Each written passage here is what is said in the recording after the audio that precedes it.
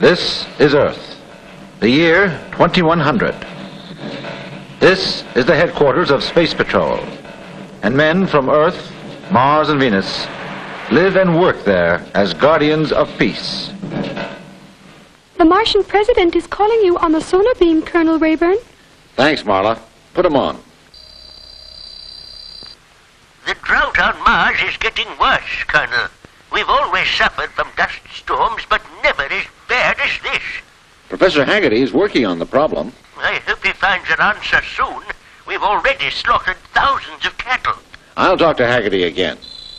Get Professor Haggerty at once. He is on his way over. I knew you would wish to see him. You think of everything, Marla. Professor. Have you found a way of ending the drought on Mars? No. Well, you've got to think of something. Maybe you'll be wanting to take the Irish climate to Mars? Can you do it? Can I do it? What a question. I may be a genius, but I'm not a magician. Seems we'll have to put my plan into action. What is that? Your planet Venus has the wettest climate in our galaxy. I'll fit water tanks into our space freighters, and we'll ferry water from Venus to Mars. If the water were frozen, it could be transported without tanks. What a marvelous idea. I'll tell Haggerty. You're not only beautiful, Marla, you're brainy. A compliment from Colonel Rayburn. How extraordinarily delightful.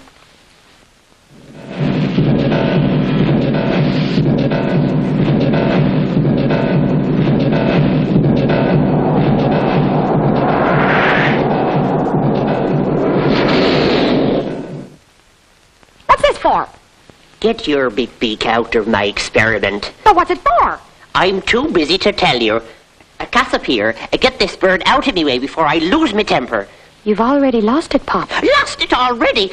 I'll have you know I'm the meekest, mildest, gentlest, kindest man in the universe. And don't call me Pop. Come on, Gabbler. Help me make a cup of tea for the professor. The worst day's work I ever did was teaching that Martian parrot to speak English. And what can I do for you, Colonel? I'm going to ferry water from Venus to Mars, and I want you to find a way of freezing it first. It's too hot on Venus to freeze the amount of water you will be needing. Tea's ready.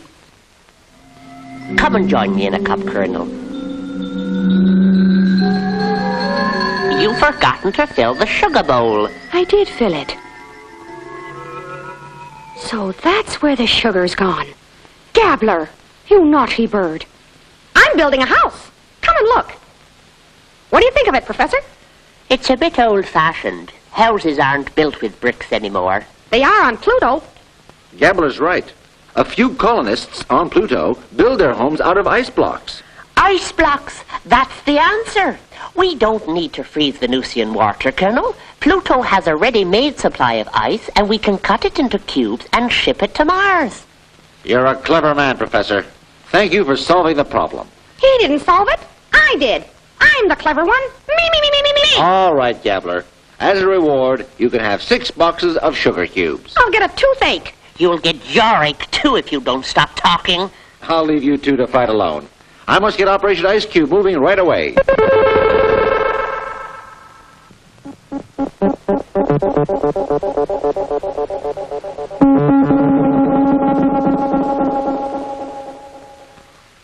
Commander Brogg, how's Operation Ice Cube getting on? We started ice cutting 2 hours ago.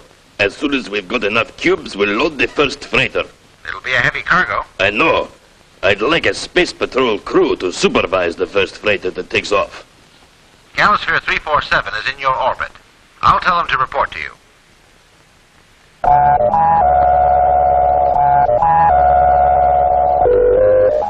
I understand your orders, Colonel. We'll proceed to Pluto immediately. I was hoping to go back to Earth and enjoy some leave. Stop griping, Slim. I'm not gripping, Husky. I'm griping. Increase speed, Slim, and change course for Pluto.